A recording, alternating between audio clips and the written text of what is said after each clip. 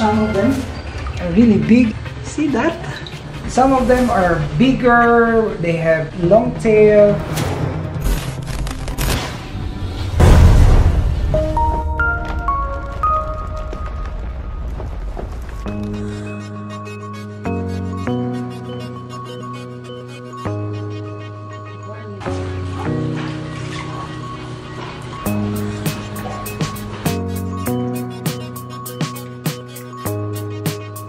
Hi guys, once again, good day to all of us. Welcome back to our channel.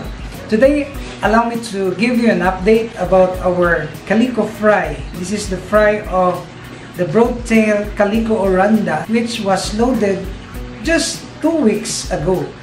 And during the time we placed them here, they're just so tiny, but now they are already big.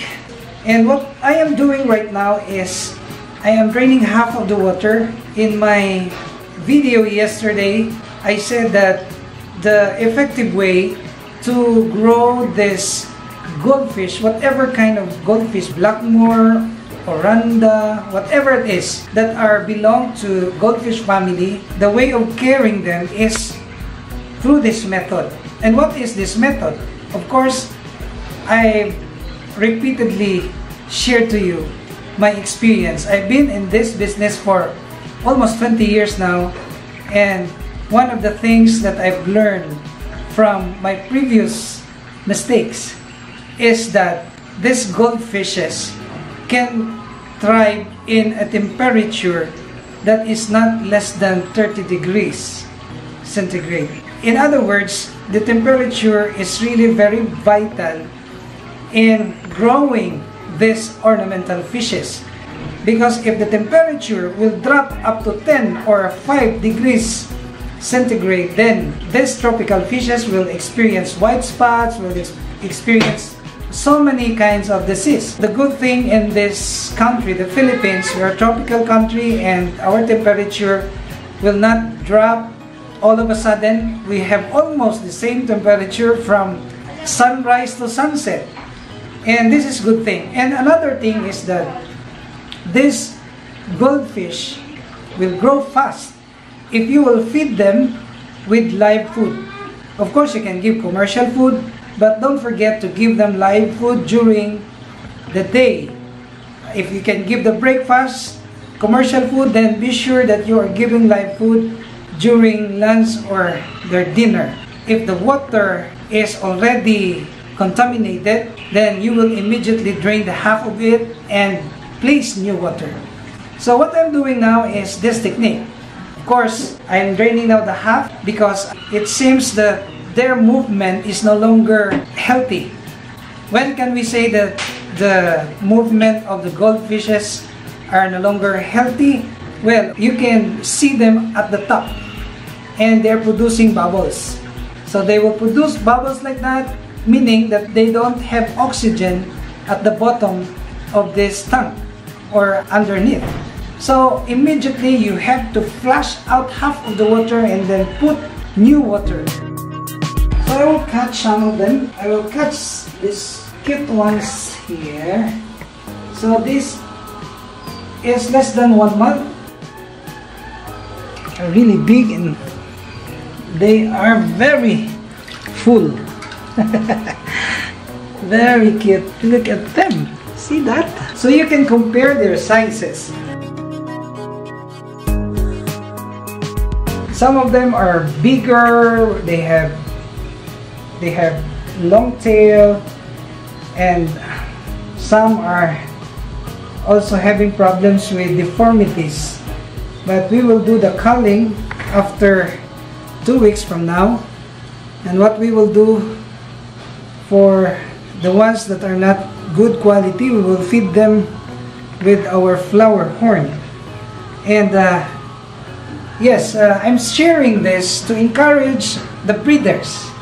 And maybe you can also adapt some of the techniques that we employ, some of the methods that we use. Maybe this is applicable to you. There is no hard and fast rule here, but what I'm telling you now is my experience, and I have failed so many times, but then in this method I am quite successful. But by the way, hey, you will release them because they will not survive in this very little tank. They are too plenty. And by the way, as you can see at my back, these are our containers for the tubifex worm. Many have asked, oh, you stopped culturing tubifex worm. What happened? Well, of course, I have to tell you, in my experience, tubifex worm is good for our koi fry. So every time that I have hatch of this koi fry, I will culture tubifex worm. But since we don't have hatch yet of our koi, then I decided to just temporarily use this as our breeding containers for the betta fish. And if you can see that, I have so many breeding containers, and each of this container have a bottle in the middle. That's the female betta, and they are now on the process of their acquaintance. They're getting to know each other, and tomorrow we will release the female, and hopefully they will have a good time and they will pass through this acquaintance stage and they will breed and they will lay eggs. So this is the reason why we don't have tubifex worm here, because we don't have koi so far. So maybe next month, if we have Japanese koi fry, we will again culture this tubifex worm.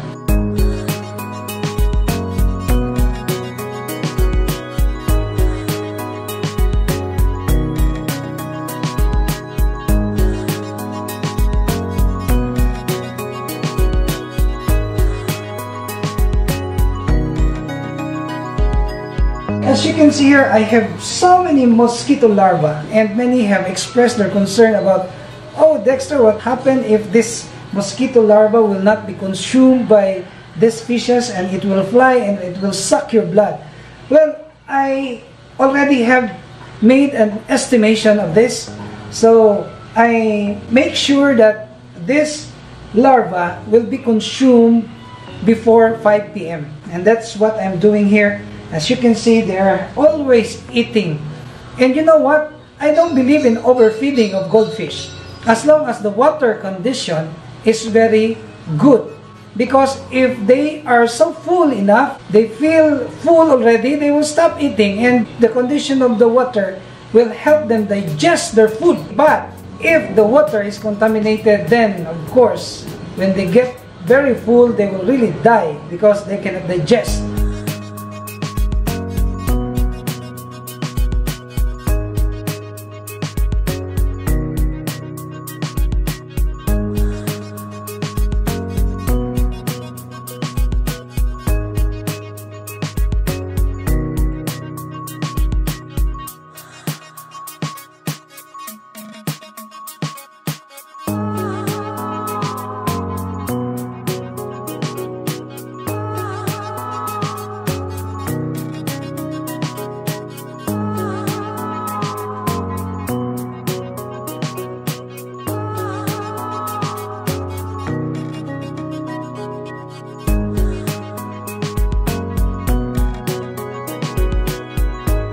So that's the update that we can give you, and I hope you will learn something out of this video. And if you are new to our channel, we'd like to ask you to please like and share our videos. And if you haven't subscribed yet, please subscribe and hit that notification bell so that you will be notified of our upcoming videos only here at Dexter's World.